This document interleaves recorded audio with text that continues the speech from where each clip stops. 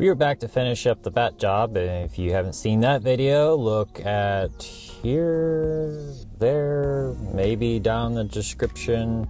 I'm not sure where it'll end up. To recap, we had a bat exclusion where we had bat bugs. Now, bat bugs are similar to bed bugs, except they only attach to bats. Bat bugs typically won't go into a structure unless you remove their food source. Well, we removed their food source.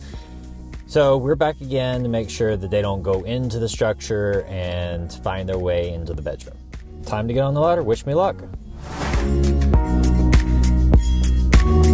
All done. Didn't fall off the ladder, so that's a success. Safety first, right?